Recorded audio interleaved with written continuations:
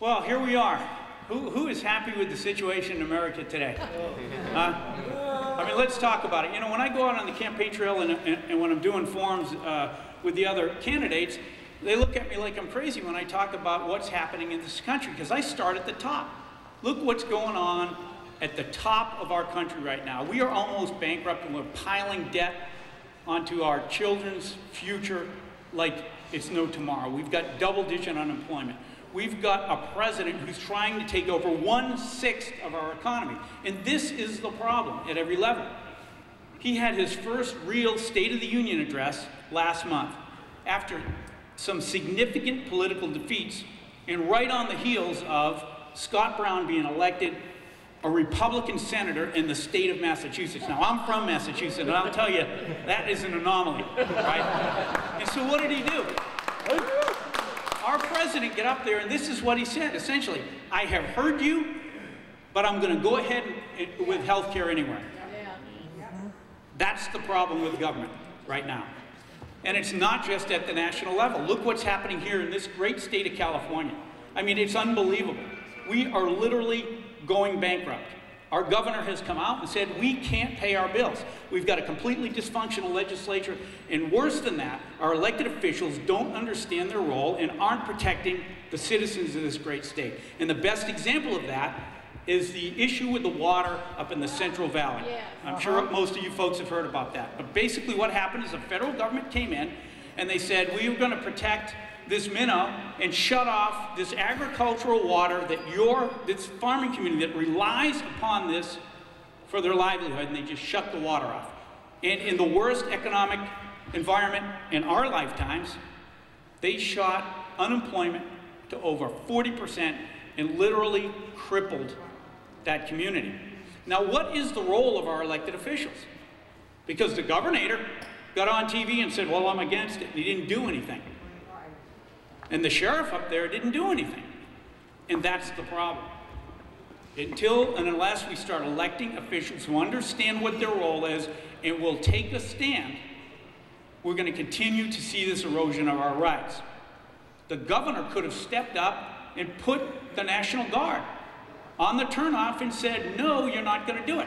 We'll work with you. We'll try to find another solution, but we're not going to cripple our economy in this environment for this cause. The sheriff could have done the same thing, and if I were sheriff up there, that's exactly what I would have done. All right.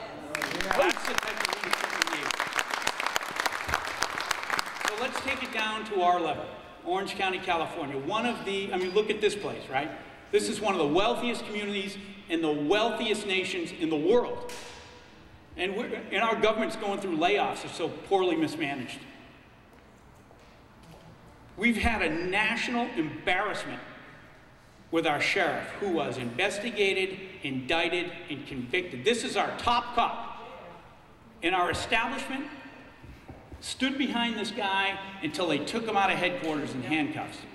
That's what happened. We recently had another assemblyman who was sent out of Sacramento on a sexual scandal.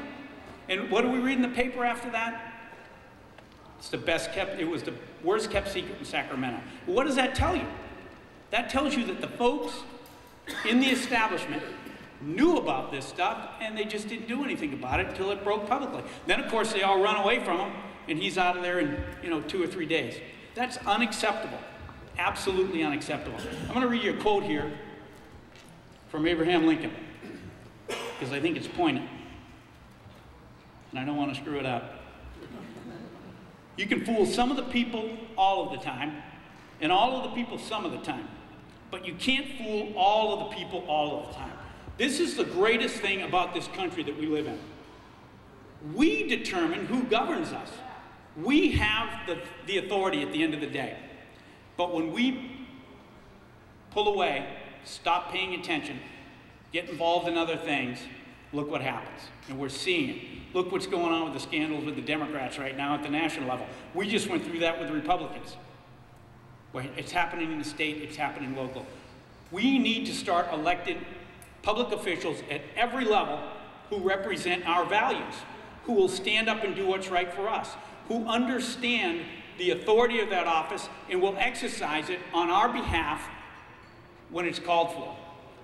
We need to elect people who understand that they take an oath of office. Every elected official in this country, every soldier, every peace officer swears an oath to support and defend the Constitution of the United States and the Constitution of the state of California.